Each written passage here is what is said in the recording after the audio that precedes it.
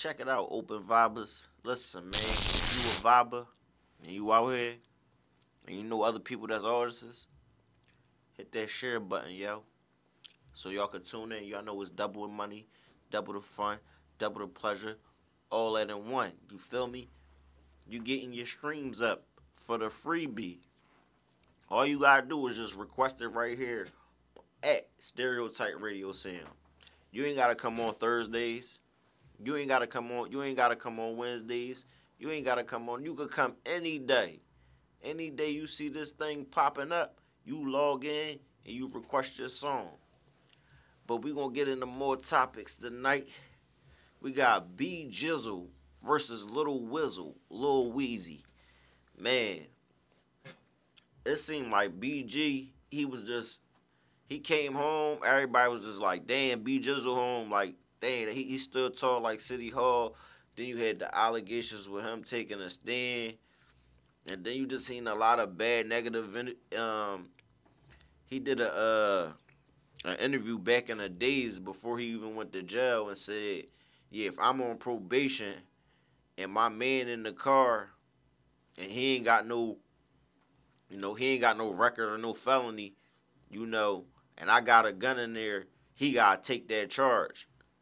Like, what? Like, you ain't even about to socialize this with me, my man. Like, we ain't gonna have a plan for this. Like, that might not have been my plan for that day. I might have want to go fill out a job application or something that day. Like, you don't know what other people got on their mind. So how you just gonna say that man, if you pull up and you pick that man up and he hop in your car and the cops pull you over and you on probation, you say, oh, you gotta take that? I don't gotta take that if I don't know that's not my gun. So why you putting that on me? You ain't no real homie. You shouldn't even be riding to come pick me up on probation unless you about that shit. If you about that shit and you in that life, then yeah, you bought everything that ticket. Like, y'all having this discussion, then you bought that ticket. But apparently, he got a lot going on. I went into him last week about that, him telling the situation and taking a stand. Because at the end of the day, he still took the stand. So, you still told BJ, sorry. But now, he dissing Lil Wayne. He called Lil Wayne a bitch.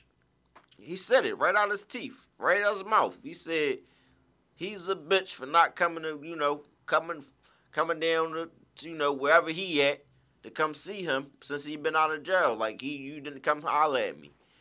So, Lil Wayne's not going to respond to nothing like that.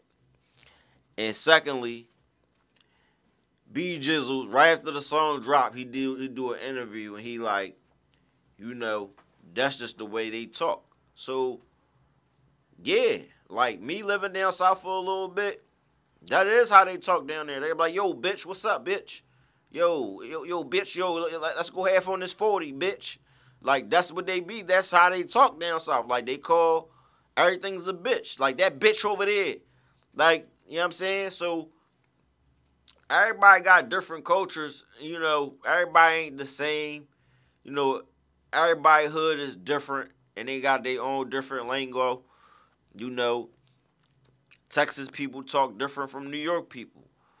New Orleans people talk different from Texas people. It's like, everybody got their own slang. So, he went in the interview stating just like, he ain't want no smoke from Weezy. He just, he just expressing his feelings, and that's the way they talk. They say bitch all the time. Like, yeah, bitch. Like, anything could be a bitch. Like, in Philly, anything, like, John could be anything in a John. Like, a John could be a grub.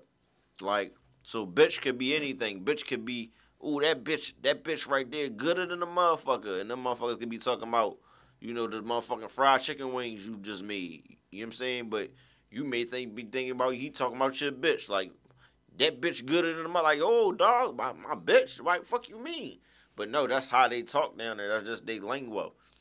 So, we're not going to get a response from Wayne.